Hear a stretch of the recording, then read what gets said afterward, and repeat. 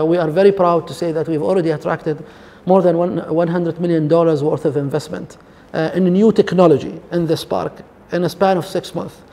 We are very proud of this fact. And looking at other cities around the world, there are studies that suggest that cities with education institutions around, like universities, like technology parks, performs better in terms of GDP than cities without.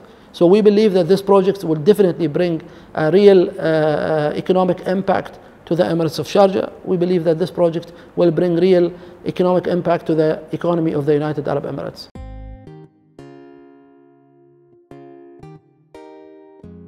The Sharjah Research and Technology and Innovation Park is an initiative by the government of Sharjah to spark an innovation ecosystem in the Emirates of Sharjah. So in terms of projects, I think Sharjah has spend a good $1 billion every year on education. This project is an extension to the Sharjah government work on developing itself as a knowledge economy base.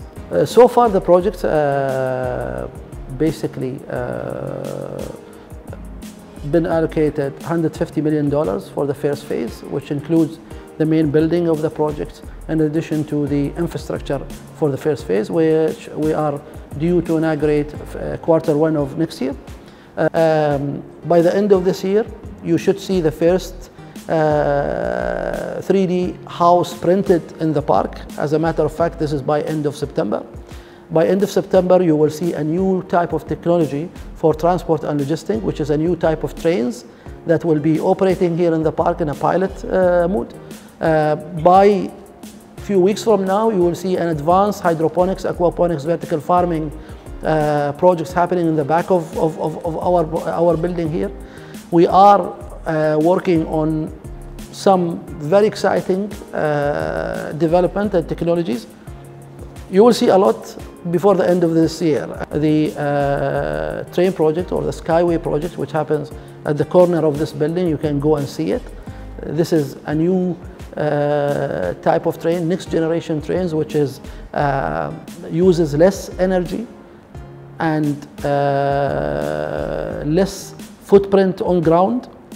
It's a hanging train which comes on different sizes that we believe that this product hopefully will make it in a big way into this region. An example of what we are doing here, we have a company called Merlin in the back of this project, which does exist now, they are trying different type of sustainable technologies. They are trying hydroponics for agriculture and aquaponics. They've developed their own solar energy system. They've developed sustainable housing, which is much cheaper, much easier to implement and more sustainable, which you can go and see. In addition, now we are trying to implement and test a wind turbine energy as well.